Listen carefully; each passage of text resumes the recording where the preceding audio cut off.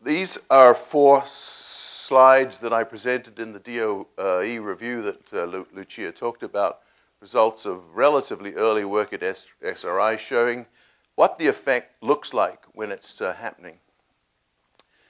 You take your electrochemical current density, looking at the top left graph. The green is the electrochemical current density. You ramp it up.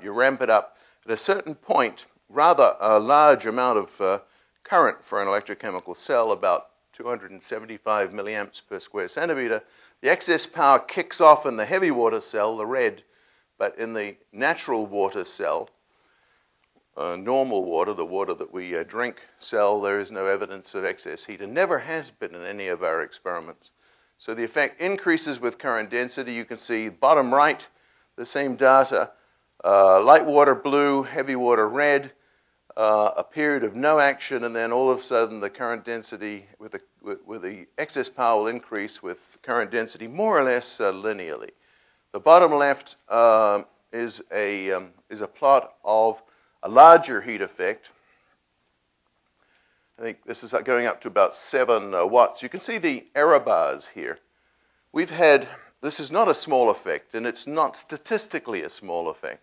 We've had observations of excess heat at 90 sigma, I think is a large, 90 times the measurement uncertainty. So there's no statistical ambiguity about the presence of the effect. The effect, when it's there, is clear to see, stays for long periods of time. And the top right quadrant is the curve of mine that's probably been most plagiarized, is the plot of excess power as a function of loading, the deuterium to palladium loading ratio. The point of all that electrochemistry was to load deuterium inside the palladium.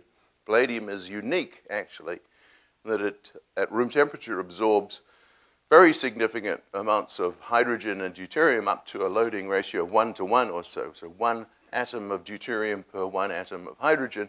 The effect that we're looking at, according to this curve, doesn't start at all until you get a loading of about 0.9, 0.875 in this particular slide, and increases somewhat parabolically above that point.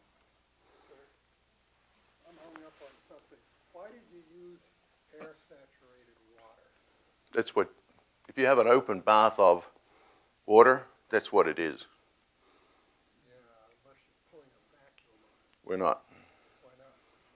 I mean, because now you've got oxygen in the system. This doesn't seem like it would be something you'd want floating around. The cell is hermetic, so the water never gets to the cell. We could use. The question is, why do I use air-saturated water? It's actually a complete red herring, because the heat capacity is very little different between air-saturated water and water. It differs in the last significant digit, but we used it because that was what the water in our constant temperature bath was.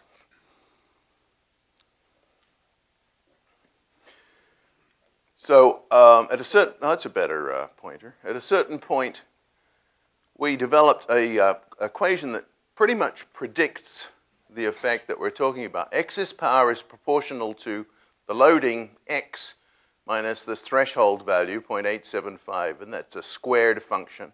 The current density minus this current density threshold, and the last term here, the magnitude of the amount of deuterium that's entering and leaving the system. In no case of any cold fusion experiment that I'm aware of is the effect produced under equilibrium conditions.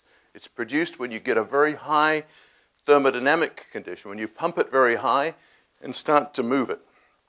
In electrochemistry, we have the ability to move deuterium in and out through the interface by modulating, for example, the current density. But the very first observation we made of this effect, we didn't control. I call it a breathing mode.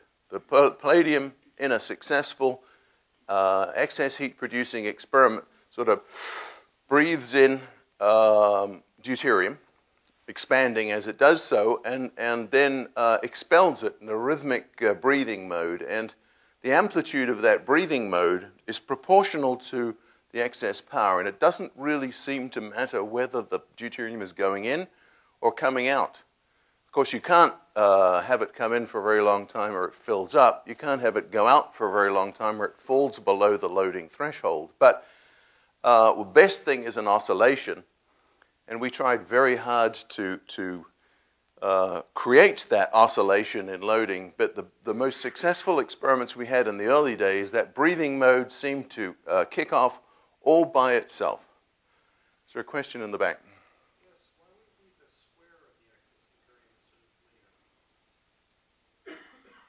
I don't know why. I'm an empiricist. Not because I want to be, that's all I got. But that's what it looks like. So here's the predictive function, the green. And here in the purple are the measured data. So the correlation between these two by cross-correlation function this is about 73% of the predictive green function is represented in the blue observed excess heat. So we have, I'll get to you in a second, but the power of that equation isn't that we can use it necessarily to create a machine that we can use and sell. The power of this equation is that we can understand our failures. If you fail to meet any of these criteria, and there's one more, loading threshold, current density threshold, flux through the interface. If you fail to meet any of these criteria, you will not see the effect. So, I have a question about the time scale. It looks like it takes hundreds of hours for an experiment to take place. Is there a reason why this takes such a long, hundreds of hours? good question.